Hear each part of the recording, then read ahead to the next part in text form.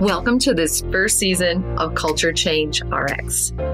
Culture, by definition, might be as simple as this is how we do things around here.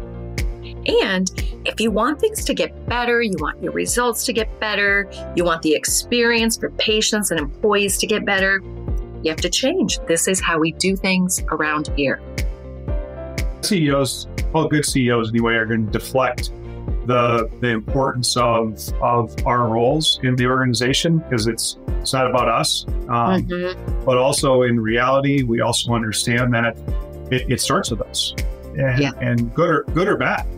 You know, if you've got a really good culture in an organization, it starts at the top, and if you don't, it starts at the top. I'm excited to be your host. I'm Sue Tetzlaff. As the co-founder of Capstone Leadership Solutions, for the last 12 years, I've had the joy and delight of working side by side dozens of healthcare organizations to help them on a journey of cultural transformation. Before that, I was an insider, 22 years working as a healthcare executive, primarily in small and rural hospitals. And what I've learned is that mediocrity can be replaced by greatness, that we can be the employer of choice, we can be the provider of choice.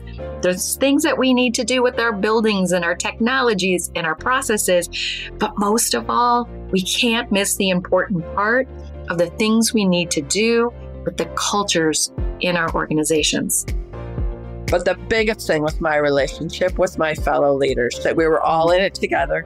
We learned things together. We worked on goals together. We worked on strategy together. We were in it. They had my back. I had theirs. There was no silos. There was no pointing fingers. It was, we are a team, not my team in the ED or the ICU, but we as leaders. So through each episode, we're going to be exploring tactics, tools, ideas, things that are working to transform in good ways the cultures of healthcare organizations. So in my mind, we've been saying all of our lives that our people are our greatest asset, but no one thinks the financial officer has any role in the people, but that doesn't make any sense to me.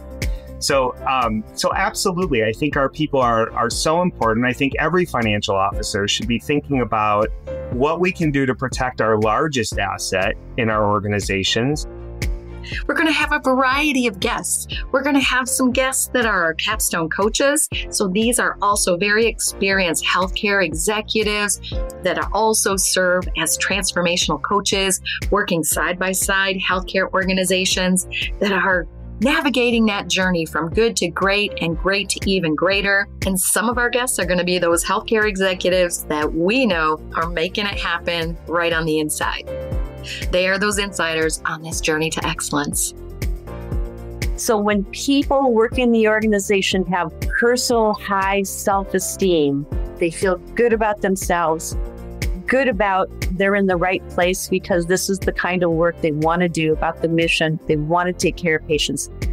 That's culture at its best.